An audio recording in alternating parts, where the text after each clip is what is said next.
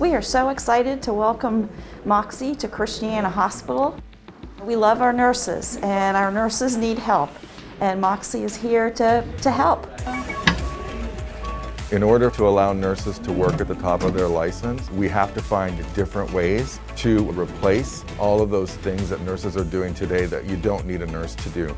We don't need humans to be going to get stuff when Moxi can do that for them. And they're known as Cobots. So the idea is they're not made to replace any workers or caregivers here. They're made to assist. Caregivers can then go to a kiosk and say, I need Moxi's help on this task. Moxi then leaves its charging station or moves from its waiting point. It'll then go to that location and either pick something up or go to a location to fetch something and bring it back. Right now, Moxi is delivering medications from pharmacy. It's taking things from units to other units like belongings, taking things like medical records, lost and found. I'll distribute this right away, thank you.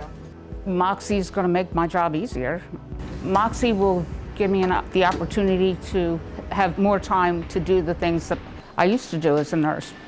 It makes it much easier. It definitely decreases my stress because I don't have to be running downstairs to pick up patient belongings, to deliver things, or waiting for meds. I know it's coming right to the unit. Things that can't go through the tube station, like insulin, they come up to the unit a lot faster. The more time nurses spend with patients, the better patients do.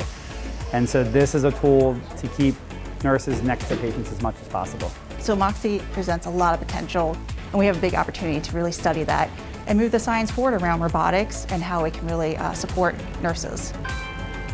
So this is really groundbreaking technology for nursing and for hospitals. So we will be helping to develop this workflow process and the software over the next 3 years. We see a bright future for Moxi here at ChristianaCare, as well as with all health systems. So we're making sure we're at the forefront of that.